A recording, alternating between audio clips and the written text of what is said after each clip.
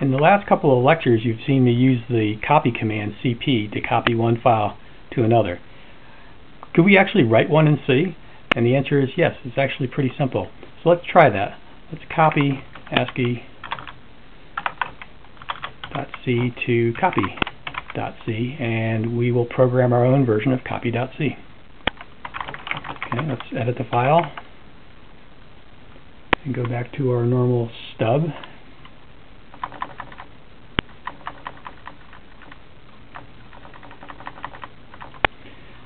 Okay, as usual, we start with the main, and we'll have our integer variable ch, and we'll do a for loop again. And we're going to introduce a new function called getchar, which I'll explain in a little more detail later. Let me just write this up and then I'll explain it.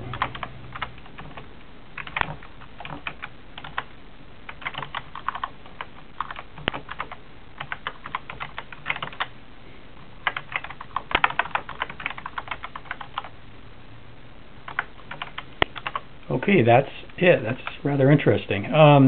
What's happening here? Okay, there's a lot of interesting things happening. First, I'm introducing a new function that's defined in the C language called getchar. Getchar reads characters from the standard input. The standard input is your terminal. Alright, so the idea is that as I type things at the terminal, they'll be copied back out to the terminal.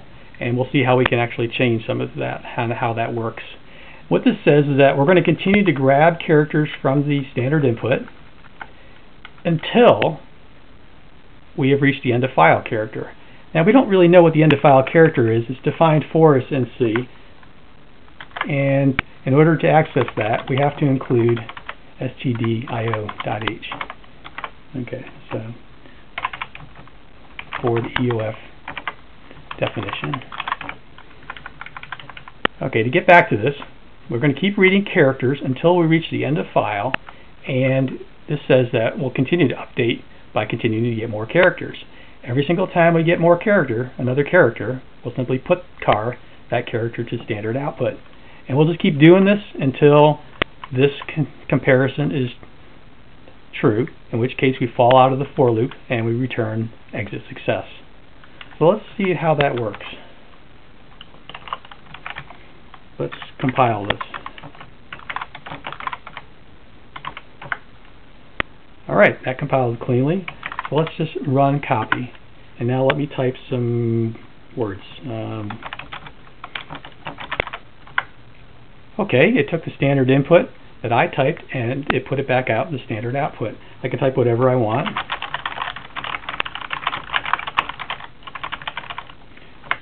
And again, standard input has been returned back out of standard output. This is a form of copy.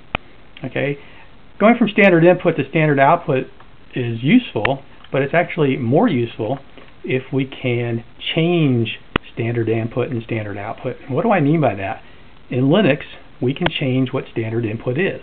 So for example, say I say copy of return.c. You'll notice the less than sign here. What this is saying in Linux is that I don't want the standard input to be what I type at the terminal anymore. I want my standard input to be this file. This file is going to be read in via standard input to copy and blasted back out as standard output. So this is like, in some sense, viewing the file. Alright, which we could also do with a very simple command in Linux called cat. Notice it has the same effect. Cat actually just reads in a file and spits it back out at standard output, and that's precisely the same thing that copy is used for here. What if we actually want to copy it to a different file name?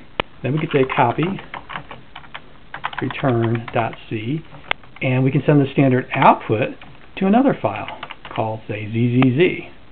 So what we're going to do here is take return.c is going to be the standard input to copy, and the standard output will no longer be the terminal window, but a new file called zzz. Let's take a look at zzz. It's exactly the same. Let's do a difference between zzz and return.c. There's no difference between the two files. We've actually done a copy of the two files with a very simple piece of code. Okay, we've learned quite a bit in this lecture. First of all, we had to include a new library called stdio.h in order to get the end of file definition. We've used the for loop again.